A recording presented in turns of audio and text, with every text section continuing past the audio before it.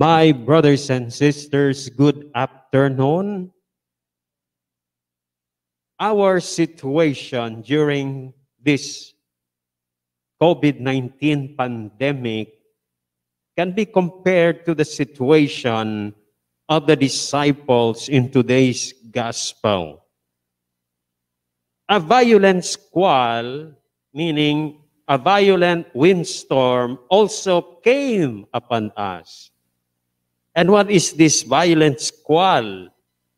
This violent windstorm that had come upon us. It is the squall or the windstorm of COVID-19.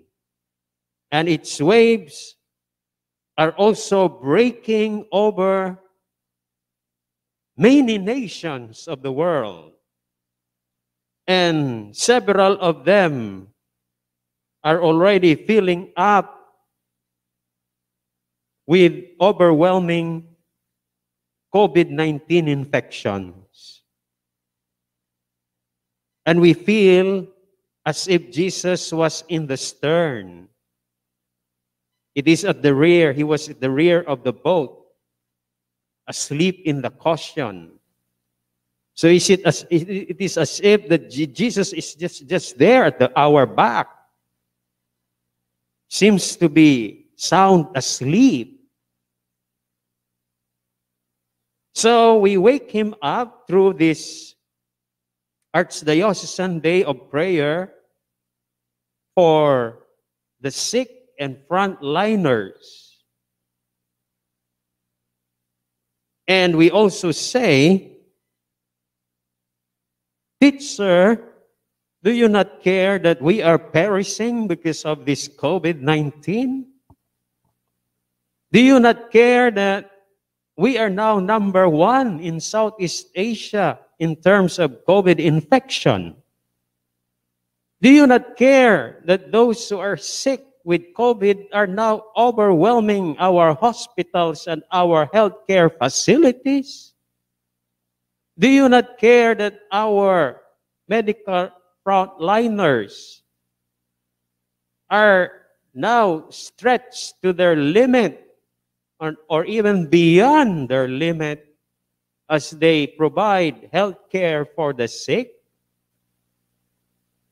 So we are now terrified with our worsening situation because of the further spread of this virus.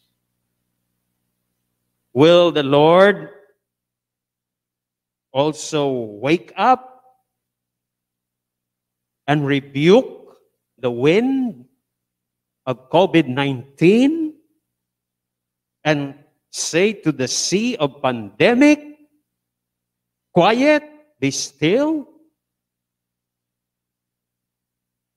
So in this Mass, special Mass, in time of pandemic, we pray to the Lord that ultimately the wind of COVID will cease and there will be great calm in the sea of pandemic.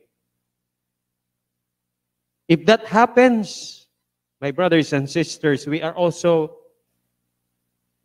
to be ready also, because the Lord will ask us, why are you terrified? Do you not yet have faith? We have faith, but we faltered because of the tremendous impact of this COVID pandemic.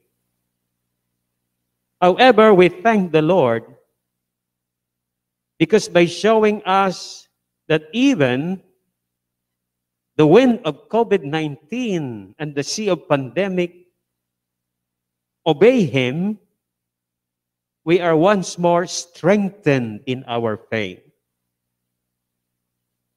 The first reading from the letter of St. Paul to the Romans further strengthen us in our faith, because it assures us that nothing can separate us from the love of Christ.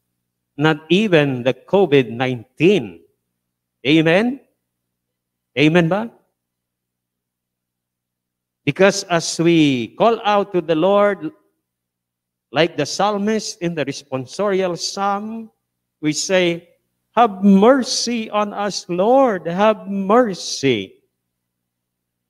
We believe that He will stretch out His hand and give us healing. So, through the intercession of San Roque, whose memory we celebrated yesterday, we pray for the sick, especially those who are sick because of COVID-19, that they may have healing. And we pray for our frontliners that the Lord may refresh and give them rest so that they will be strong again to provide health care for our brothers and sisters.